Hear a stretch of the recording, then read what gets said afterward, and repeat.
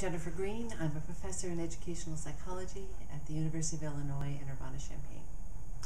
Thank you, Dr. Greene, for being here with us today. And I would like to start by asking you, could you begin by sharing some of the ways in which culture importantly shows up in your work as an educational researcher? Well, most of my work is either the practice of educational program evaluation or research on educational program evaluation.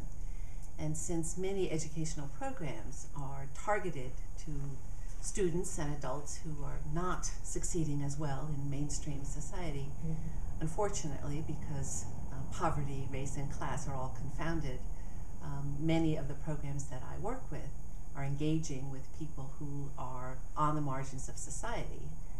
And sadly, culture is one determinant of that. And for me, culture, I know this is another question, but culture is, I look to anthropologists for kind of the generic meanings of culture, norms, patterns, beliefs, understandings of the world. But I also think it's marked by one's kind of, at least in contemporary American society, by one's kind of status in the society. Although we are a land that supposedly welcomes everybody, we have stratifications, and I see culture as entangled with those stratifications. Thank you. Can you please elaborate on what you just mentioned as it closely relates to CREA's focus on assessment and evaluation? Well, assessment and evaluation, they are related, of course, but different practices. I'll speak more about evaluation. In evaluation, we aim to gather empirical information on the experiences of an intervention, a designed, focused, funded intervention, educational intervention to help advance a particular group of people in a particular domain of study. So we gather measurements, information about people, and we endeavor, culturally responsive evaluators, endeavor to gather information that we can interpret in ways similar to how people are making sense of their world. But when there's a cultural difference between the evaluator and the people we are studying, we have to be particularly mindful of the fact that we may not understand the world as our respondents. The kids in the program are understanding it because culture differentiates the ways in which we understand the world. So we evaluators, in particular, assessment people would be the same, have to attend very thoughtfully, carefully, and deliberatively to the dimensions of culture that show up in the data that we gather. Thank you. Yeah. Could you now please describe the meanings or dimensions of culture that are most central to your own work and essentially expand on it? Okay. I think in the work that I do, again, educational program evaluation, often with school kids, but sometimes in community programs with adults. And I've been working with an education program in a prison, so culture in those contexts is, again, often deeply confounded with class. Totally entangled. So people often who are targets or intended beneficiaries of the programs that get evaluated are people who have not had the same opportunities as many mainstream Americans. And they have not had those because they're poor. And then they're poor, often they are disproportionately members of minority groups. So it is front and center in the work that I do. And I don't try to disentangle ethnicity, religion, race, and class, and anything like that. It's all entangled, and I endeavor to respect the entanglement rather than try to say, sort out different dimensions of culture that are prevalent. Okay, thank you. And you did give us an example. Could you please comment on the salience or importance of this cultural dimension and the context in which you work? Again, I think culture is front and center in contemporary educational program evaluation. Again, mainly because funded programs and policies are targeted to people who are not succeeding very well in the system as it exists. So most often the beneficiaries of a particular culturally different than the evaluation team, or certainly than mainstream America. And just another example, culture is again often for me is perhaps rooted in class, rooted in economics. It's certainly for people who've been in this country a long time. We evaluated a high school math curriculum in a central Illinois high school that served quite a large area because it was a rural high school. And the children who were most at risk, placed most at risk in that context, were children from rural areas and poor families, most of whom were Caucasian or white. So they were not ethnic minorities, but they were very disengaged from high school and the culture of the high school and so forth. So class to me is often the dominant characteristic of culture that matters in the programs I evaluate. Thank you. The core mission of CREA is to generate evidence for policy making that is not only methodologically but also culturally and contextually defensible.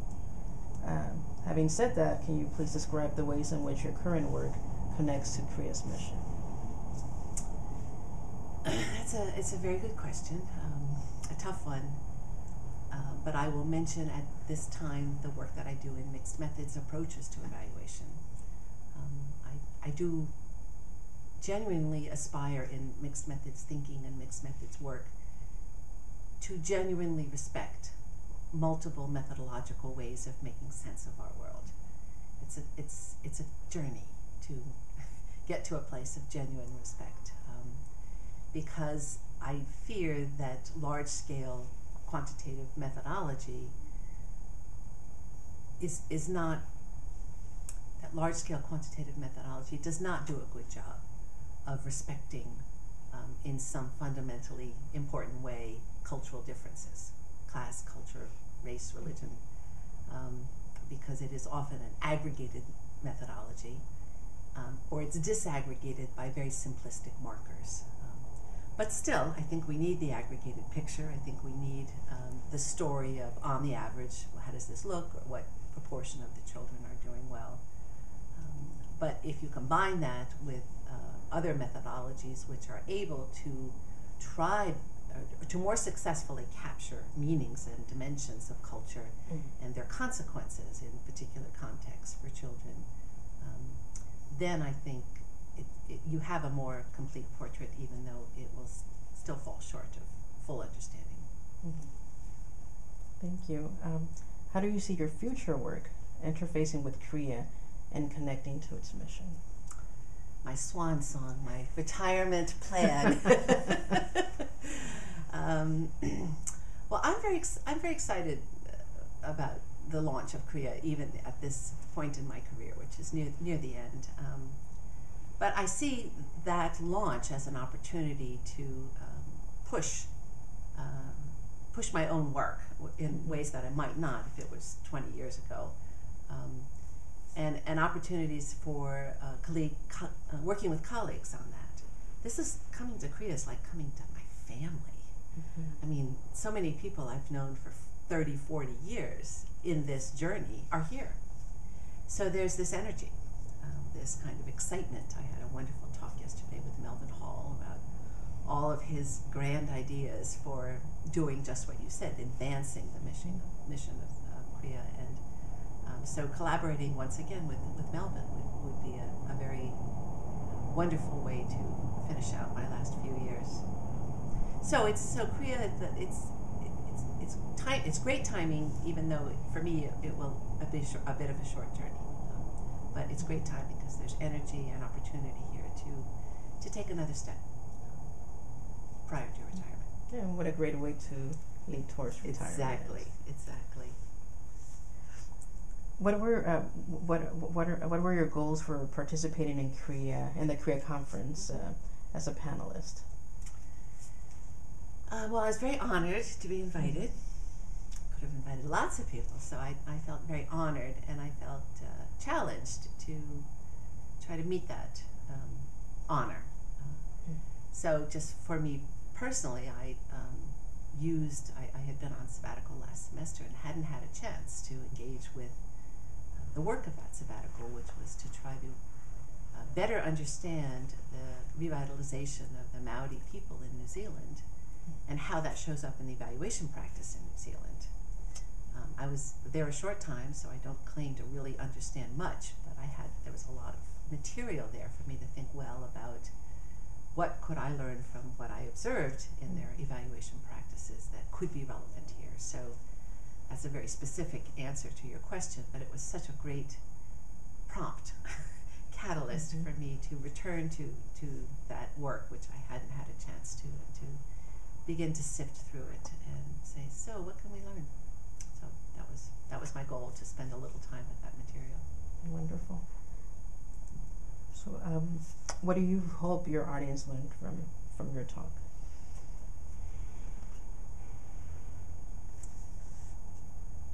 I hope they learned what I learned in putting it together, was that even though the particular context of the Maori people in Aotearoa, New Zealand, is unique and has some connections to native indigenous peoples elsewhere, we can still make connections to engaging meaningfully and respectfully with cultural difference in all of its dimensions. We can still learn from that context some very important ideas, some ways of being, ways of thinking, ways of doing that I wasn't sure we could, because it's a unique context and one wants to respect that context. But that was my effort, to say, what can we learn for our work here? Not necessarily with indigenous people, but with many other dimensions of culture. And I think there's lots to be learned. So my presentation was a start on that. Wonderful. How do you see these goals serving the mission of Kriya?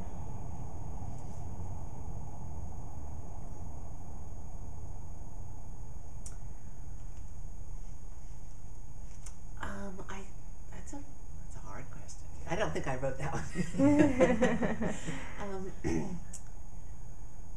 Well, I think what I would say, and it's also captures some of my experience here at this inaugural conference, is that this is a collaborative, shared journey. This work on meaningfully and consequentially attending to culture in the work that we do. And if we walk this journey alone, it won't be all that successful. But this experience I had in Aotearoa, New Zealand, and the relationships I developed there that still exist and still continue. There's several of my buddies here, and the insights that I gained from working with them, observing their work, it clearly says this is a shared journey. It's a trite lesson over history, but maybe a profound one for Kriya, that this is. We need to get together as much as we can, because that's how the work will happen. Beautiful. How do you see these goals serving the broader mission or vision of cultural competence and responsiveness in education, or perhaps more broadly in research or evaluation? Kriya could be a really significant presence in educating the rest of the assessment, evaluation, and educational research, or research community, social research community in general, about what meaningful, respectful, consequential attention to culture looks like. I think Kriya could be a significant presence in making meaningful, consequential, respectful attention to culture part and parcel, or an integrated part of much more educational assessment, research, and evaluation. Right now, it's kind of one way of thinking among many, one way of doing things, one way of thinking, but that doesn't really work in today's society, because most of the contexts in which we work are not homogeneous. So that would be my aspiration for Kriya, that over the decades, would take a while, but that Korea could really help make this part of everyday assessment, evaluation, research. So you couldn't imagine conducting a study where this is not part of what you do. Wonderful. And finally, what vision, aspirations, or tactics do you have for Korea? And you alluded to that. I think I just said it. Yeah, you did. Yeah. I think I won't try to say it again. Mm-hmm. Well, thank you so much. Thank you. Yeah. Well, I hope there's a snippet or two. I'm sure.